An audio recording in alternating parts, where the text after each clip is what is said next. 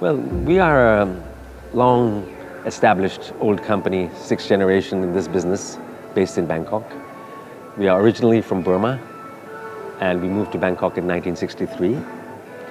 And we have a long tradition of polishing, cutting, trading in rubies and sapphires, passed from generation to generation. I am the fifth generation, and here's my sixth generation, my son. He has joined the business, and we are very proud to have him with us. And most people don't realize, but rubies is one of the rarest commodities in the world.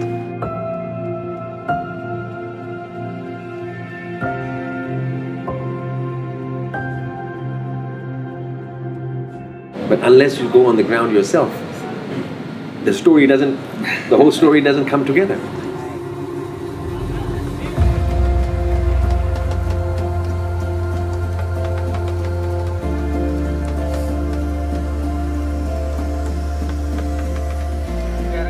There's no oxygen, so this is the oxygen tank from the cylinders up that they send the oxygen down for the people down here to work, so at least we can breathe better. By seeing this, I will be able to explain how much hard work is actually happening here. It's a completely different thing. It's thousands of times larger than what goes on in the sapphire mines. Being in the ruby business I'm the sixth generation in the ruby business, and hearing stories about my ancestors owning mines in Bangkok, hearing and reading about how it used to be, and actually being in one of the largest ruby mine in the world today is absolutely an amazing feeling. I never knew it would be this way here. The feeling of being actually here and seeing it's something I never imagined.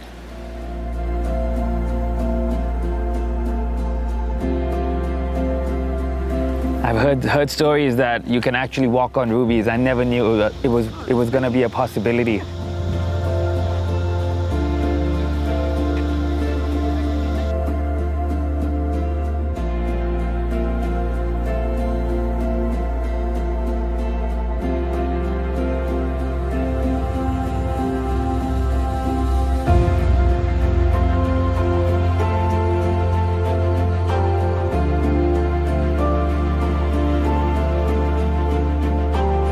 We've had the opportunity to see some beautiful stones at the Salt House, and of course competition is going to be intense, but we hope that we can get a few of these beautiful stones in Singapore.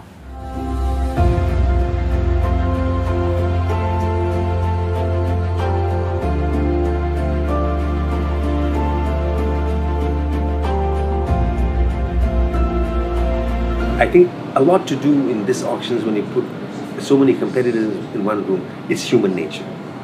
Nobody tells anybody what price they're putting, but everybody is looking at everybody's movements. Everybody is guessing. Everybody is imagining. Because everybody is in basically the same business. To try to get the best rough that they want to buy for the right price, cut and polish it, and make money. We had a young man and an older man, father and son, were a very strong team with many different talents that were needed to win in these auctions.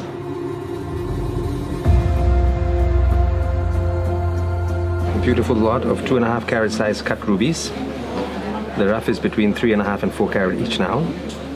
It will be bright, shiny stones, top red color, no heat, beautiful goods.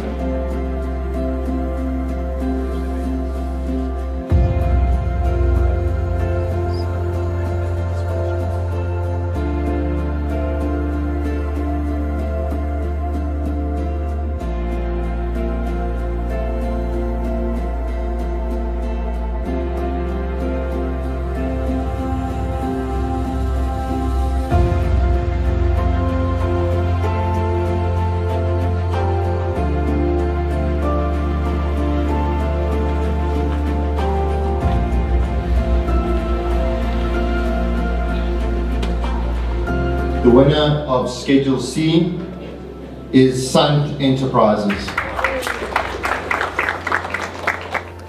The hidden mysteries sometimes are not visible in the rough form.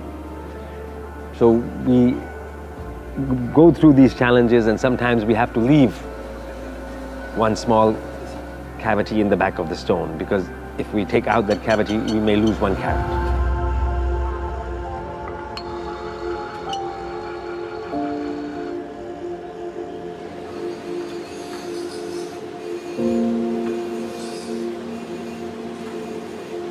Now this is the finished stone, so we lost about 60 points.